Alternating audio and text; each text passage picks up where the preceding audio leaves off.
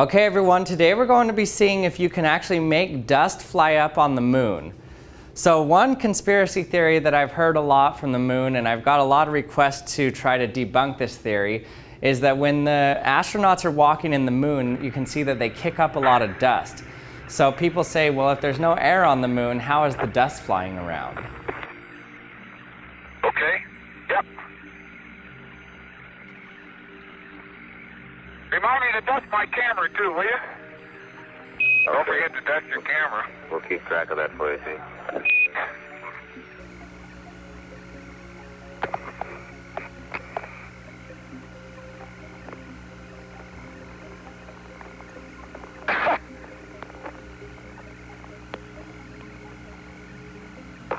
No, dadgummit. Hey, Gene, would you go over and help twinkle toes, please, Gene? Really? And the second one is, can you make a footprint in a vacuum if there's no moisture in the air to lock the particles together? So I want to try to replicate that experiment with my vacuum chamber here and some fumed silica. So fumed silica is about the same size as moon dust. Moon dust can be very fine. It's on average around 0.1 microns in diameter, whereas this fumed silica is around 0.05 microns in diameter.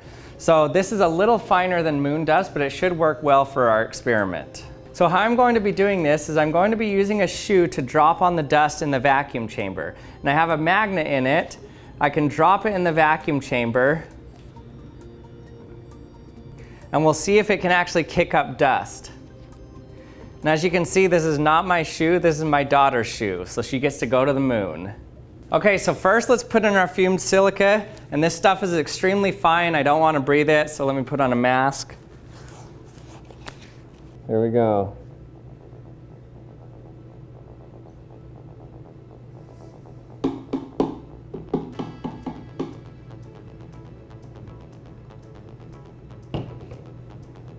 Okay, now we can't forget the shoe.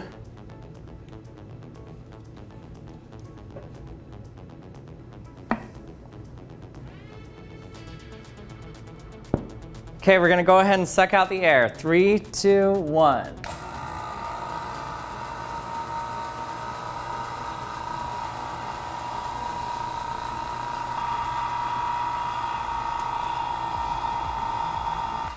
Okay, so we're at a full vacuum on my gauge here, but I'm gonna let it vacuum out for around 10 or 20 minutes to get all the air out that we can that's in here.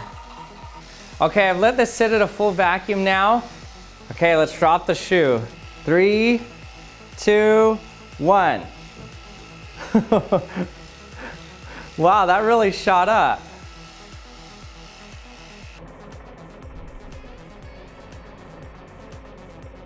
So one thing you'll notice too is look how you can see imprints in there. So there's absolutely no water vapor in here, but the particles can stick together. But you can see in this completely dry environment here, you can make footprints. This is just dropping the pure magnet now. 3, 2, 1.